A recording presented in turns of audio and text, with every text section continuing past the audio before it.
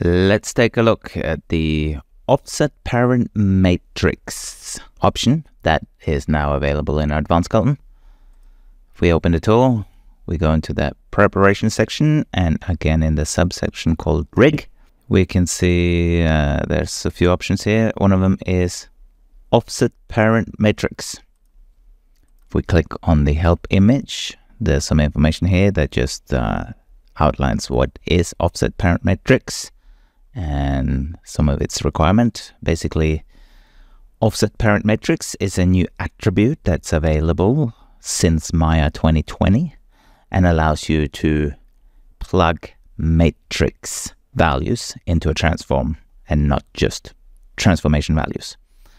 Now, it's a great function that has some pros and cons. The pros are that it can work much more efficiently and basically give you a faster performing rigs, higher frame rates, and less nodes in the scene.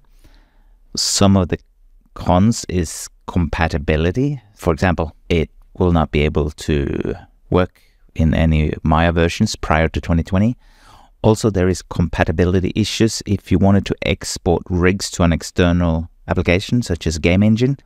And we can see that here if we try to make a game engine project by turning on the game engine option. As soon as we turn on offset parent matrix, it has turned off and disabled the game engine and several other options. All right, so let's go ahead and take a closer look at a rig that is built with this. So we'll make sure that option is on. Go ahead, import a standard fit skeleton and build it.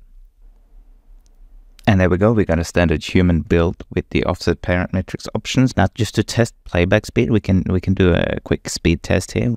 Let's first test without offset parent matrix. So we'll turn that off, hit rebuild. We now get this same rig, but built in the standard way, not using the offset parent matrix. Let's see how many frames per second we would get with some animation on a traditional rig here. And a quick way to get some animation onto this is we'll just use the motion capture library. Pick one of these clips, let's say rebound, hit apply, and we'll hit bake animation.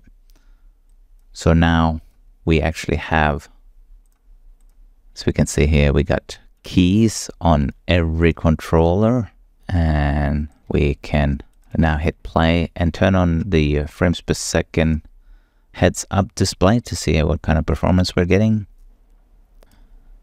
And obviously we'll have to turn that on to allow for faster than real time.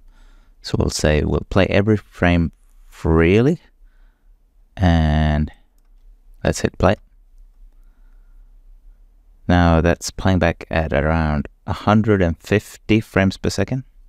Now this is obviously faster than what you would need. So to turn on offset parent matrix and even further make this even faster might not seem to make sense at first, because 150 frames per second is enough. But this running at 150 seconds here is before it's bound to geometry, whereas you might be working in a situation where you have multiple characters and they're all skin bound.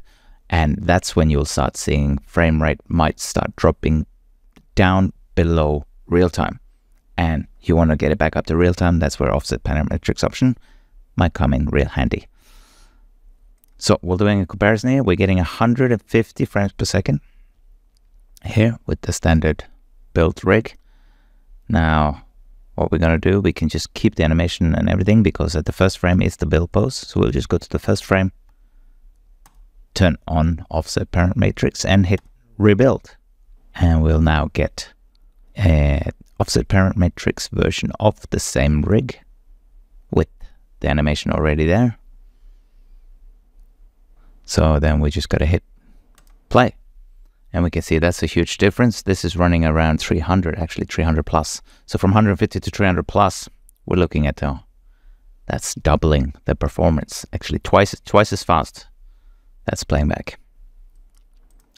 Okay, that's it for this video about the offset parent matrix option. I hope you've enjoyed this, and I'll see you next time.